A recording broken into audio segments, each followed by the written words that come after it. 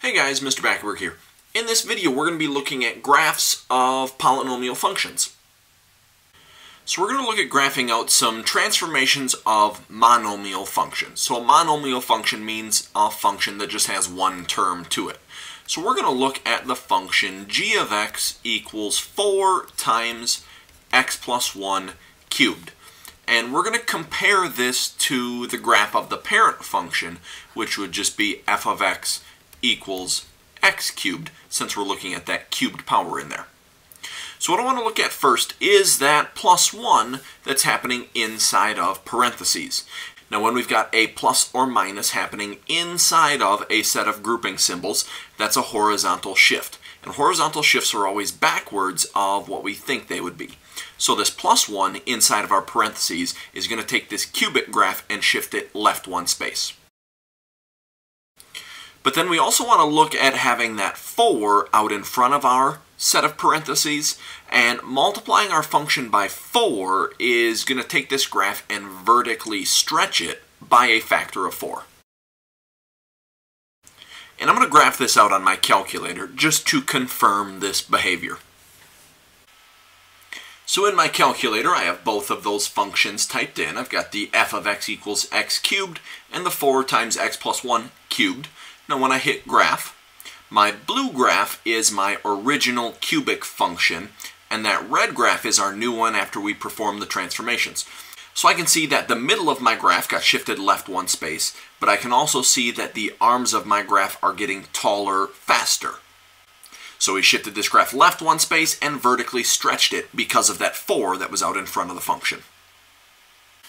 Now we're going to look at another example in here, and we're going to look at the function h of x equals negative x minus 2 raised to the 4th power plus 5.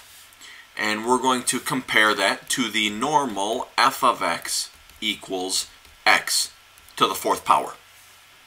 Now I'm going to start inside of those parentheses, and we've got a horizontal shift happening, so that minus 2 is actually going to move us to the right 2 spaces.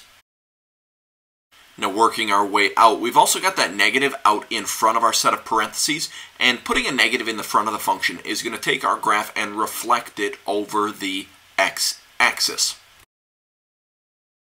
But then the last thing we've got is that plus 5 on the back end, so we need to take this graph and also shift it up 5 spaces.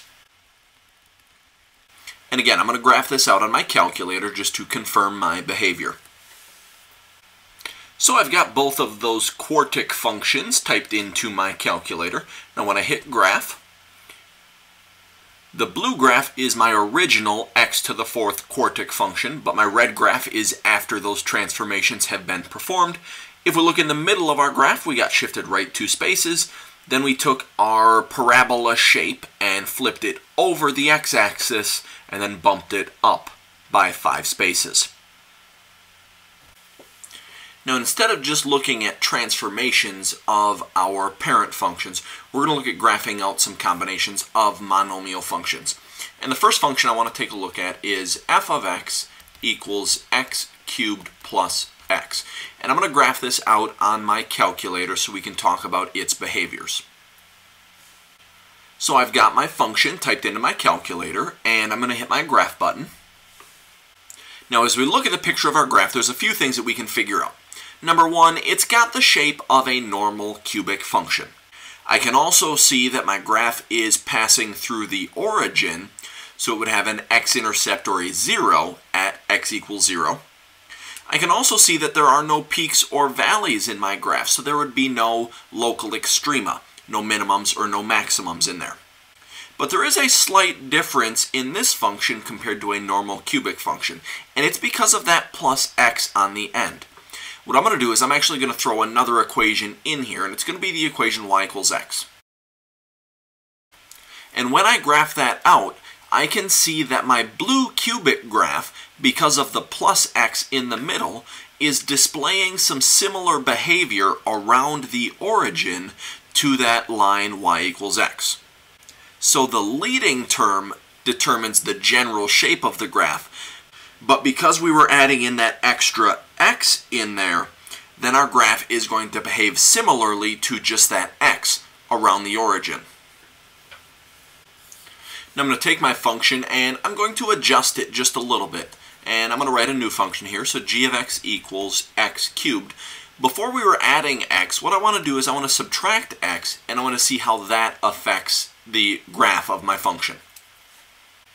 Now I've got my new function typed in there, and when I hit graph, we can see that the shape of our graph still looks sort of like a general cubic function, but now in the middle we've got part of our graph that's going down. So now as we're looking at the behavior of this graph, I can see that my graph crosses the x-axis at 3 different places, so we would have 3 zeros in there. One of them is at -1, one of them is at 0, and one of them is at +1. Now we've also got a peak in our graph, so we would be able to find a maximum value there by hitting second trace and going to option number 4 there, the maximum, and then we're going to do a left bound point, hit enter, and a right bound point, and hit enter, enter, and we would find our maximum ordered pair there. But I can also see that there's a valley in my graph, so I should be able to find a minimum value as well. So going through the process, I can find my minimum ordered pair in there.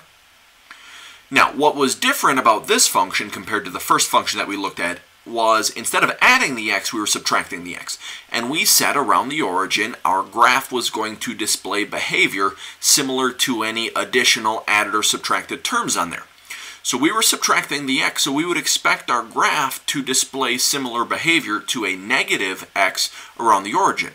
And a negative x has a negative slope, which means the graph is going down.